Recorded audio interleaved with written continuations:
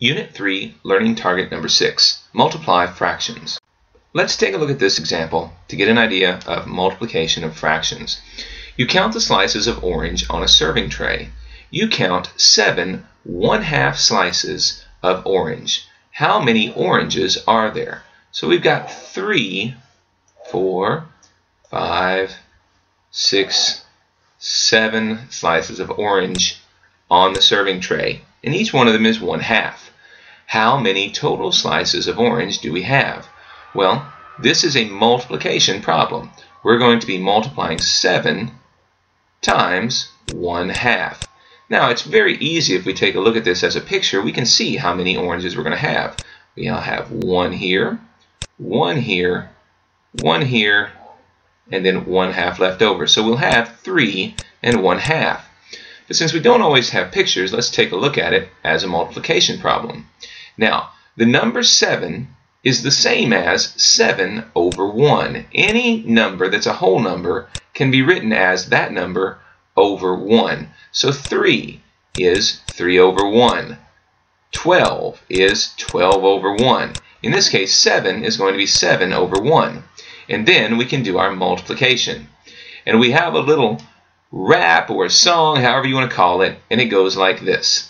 Multiply in fractions, it's no problem. Top times the top and the bottom times the bottom. And so here we go. Top times the top is 7 times 1, which is 7. 1 times 2 is 2. And that gives us 7/2. And then we can convert that to a mixed number. 2 goes into 7 3 times. 2 times 3 is 6. That means we have 1 left over. 3 1/2, which gives us our answer. Let's take a look at one more quick example. You count the slices of orange on another serving tray. There are 6 quarter slices. A quarter is 1/4. 6 quarter slices of orange. How many total oranges are there? We have 1, 2, 3, 4, 5, and 6 quarter slices. Now, each quarter slice makes up a half, but if we can count these, we'll see that if we group these together in a group of 4, we have 1, 2, 3, 4 fourths, or that's 1, and 2 fourths, and 2 fourths is 1/2. So we have 1 1/2, and we've multiplied 6 times 1/4. Well, let's see what that is using the actual multiplication process. 1/4 times 6. And remember that 6 is, since it's a whole number, it's the same as 6 over 1.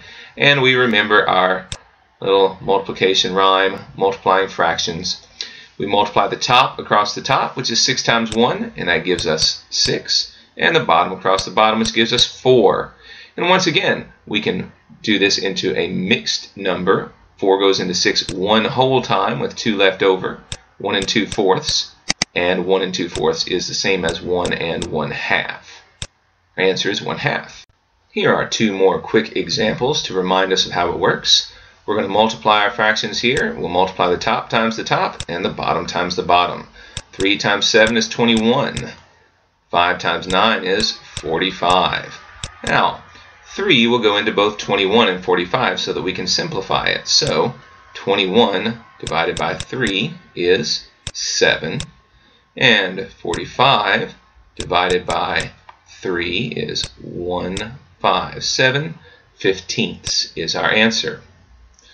Moving on down here, this one we need to convert first. We have a mixed number and a fraction, so we need to convert this to an improper fraction. 2 times 2 is 4, plus 1 is 5, and we keep it over the 2. Then we multiply that by 3 fourths, and then it's simple. Top times the top, which is equal to 15. And bottom times the bottom, which is equal to 8. 15/8, or I can convert it back to a mixed number. 8 goes into 15 one time with 7 left over, and we put that back over our 8. You can see that again if we do it like this. 8 goes into 15 one time. 1 times 8 is 8. 15 minus 8 is 7 with a remainder of 7. 1 with a remainder of 7 over 8. And our answer is 1 7/8.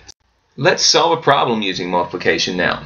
It takes Sandy 1/4 of an hour to run 1 lap around her college campus. So she goes around the college campus. It takes 1/2 an hour.